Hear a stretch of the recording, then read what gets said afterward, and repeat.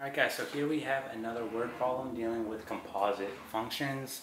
Okay, so like the last word problem we dealt with dealing with composite functions, this probably isn't the most practical way to go about solving this. However, we're doing it so that we can show that yes, we can solve various word problems using composite functions, and so that we have a deeper understanding of composite functions as well. Alright, so let's go ahead and read this problem and then we'll talk about how we're going to solve it. It says a music shop sells guitars, all right, 15% off. Preferred customers also receive an additional 10% off, okay? Number one is asking, write a composite function to represent the final cost of a guitar for a preferred customer. So they want us to write a composite function here to represent the final cost for a preferred customer. So in order to do this, we're going to have to create two different functions here, right? Our first one is going to be for the regular customer, right, who gets 15% off.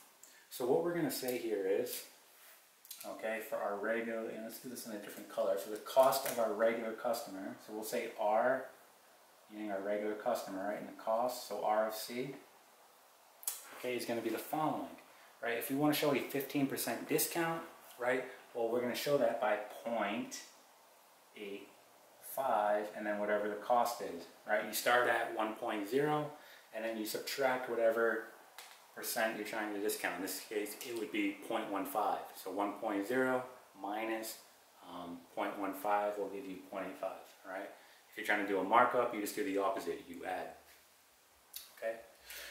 All right, so here is the cost of our regular customer, okay? But let's assume that you also are a preferred customer. We have to create a function for that. So preferred cost, or P of C, right? So that's going to be what? Well, that's going to be 10% off, okay? So again, start at 1.0 and you want to do a 10% discount. So 1.0 minus 0.1, right, is going to give you 0.90.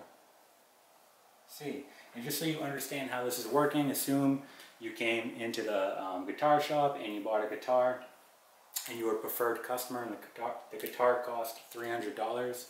Well, you would go to your regular, okay, customer cost and you would plug it in here. But then since you are a preferred customer, you would then take that cost, okay, and plug it in here as well. And that would give you the final total, okay, of your cost. However, we want to create a composite function so we don't have to do multiple steps here. We want to do it all in one go. All right, so we're going to do a composite function. So remember what we're trying to get here. We're trying to get the final cost of the preferred customer. All right, so what we're going to do here is we're going to do P compose, okay, R of C. So that's going to look like this. We'll have P compose R of C, okay? And so let's go ahead and go through this. Again, we work our way from the inside out when dealing with composite functions. So start inside the parentheses, R of C, we're simply just going to plug it in, 0.85C. So we'll have P, and then we'll have 0.85C. Okay. Now all we have to do is, okay, we go to our function here, P of C, right? And wherever we see a C here, we're plugging this guy in, all right? So let's go ahead and do that. So I'm going to have 0.90. Now here's my C, so I'm going to go ahead and plug this guy in. 0.85C. Okay? And so what that is going to give us is the following, right? We'll have P compose R of C, okay, is going to equal, well, let's figure out what this is here. All right, 0.90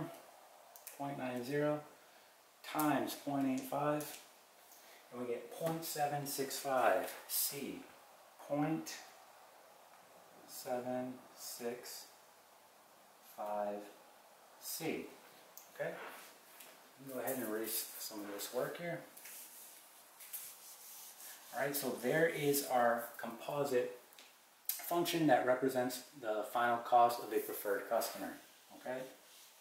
Now, number two is asking us find the cost of a guitar that costs $450 purchased by a preferred customer. So again, since we already have our composite function written, all right, all we have to do now is take this cost and plug it in here, and that's going to give us the final cost of the preferred customer. So you're simply just going to do 450 times 0.765. Okay, and then you get $344.25. So $344.25, and this here is going to be your final answer. Okay, so again, there are more practical ways to probably solve this problem, but the goal is to show that we can use composite functions to solve various word problems, all right? Okay, so that is it.